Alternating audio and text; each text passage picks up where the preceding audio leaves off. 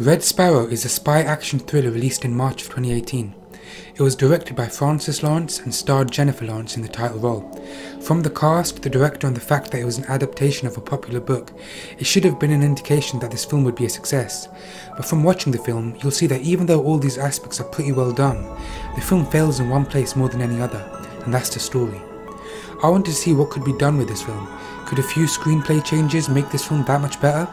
Let's see. Welcome to Rewriting Red Sparrow. Before I get into the changes, let's go over the story of Red Sparrow. So for anyone who hasn't seen it, there will be full spoilers in this video, so if you want, you can go and watch the movie before seeing this video. Red Sparrow is a tale about a ballerina being forced by her uncle into becoming a sparrow, who are Russian agents that seduce their targets for information. She is sent on a mission to find the identity of a mole working for America, so we are left to figure out who Jennifer Lawrence's character is really working for, and whether or not she actually loves Joel Edgerton's character. It ends with Jen becoming a mole for America herself, and showing her faith towards Russia by naming the original mole. However, she doesn't name the real mole, she names her uncle. This is a very brief telling of the story, and you'll notice it has potential, but it's the execution of the film that brought everything down. So let's get into some details and what could have been done to make this a better movie. The first problem with the movie is right at the start, the introduction. In this 5 to 10 minute scene, we are introduced to Jen, her sick mother, her uncle, Joel Edgerton's character, and the man who will be revealed to be the mole.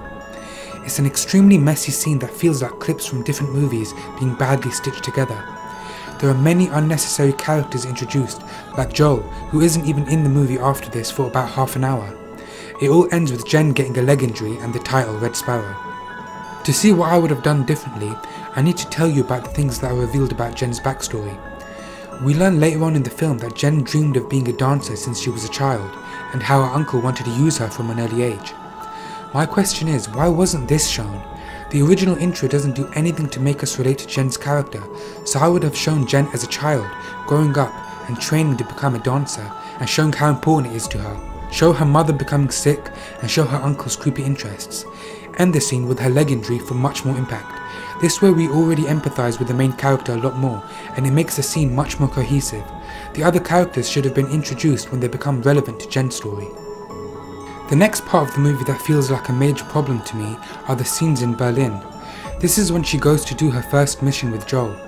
In these scenes, we are introduced to a lot more characters and storylines that don't do anything for the main character or the plot overall. There isn't time to develop them well enough, so they shouldn't be there. This time should have been used to focus more on Jen and Joel's relationship. And with their relationship, the film makes Jen's true intentions and feelings unclear to the audience. I don't think this works well at all either. It makes us question her true intentions while so many other things are going on, and really creates a barrier between us and the main character. So I would have made it obvious that she loves him, and this way the scene where Jen is torturing Joel would be much more intense and emotional, because we know what she is doing to save his life. The last part of the movie I want to talk about and change is the character of the uncle. It is very clear that this man is the antagonist of the film, but he is given barely any time. As I said, he should be shown as a major part of Jen's life from her childhood, but the rest of the film should have shown his control and made it really clear that he forced her to become a prostitute for the government. I would have also added another layer to his character by making him the mastermind behind Jen's leg injury at the start of the film.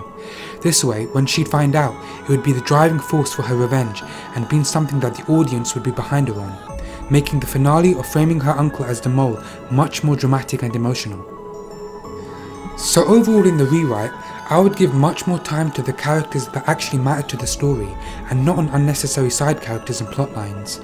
I would have focused on the story of a character being tragically robbed of her dreams by her uncle, and then getting her revenge on him in a huge plot, and I would have made the romance with Joel the subplot of the movie. I think this works much better as an emotional character-driven story, rather than your average spy thriller that nobody can connect with. This is how I would rewrite Red Sparrow. Thanks for watching the video guys. Make sure to subscribe if you want more content like this. I do have a lot more videos planned like this one for other movies. So tell me what you think in the comments below, and like if you liked the video.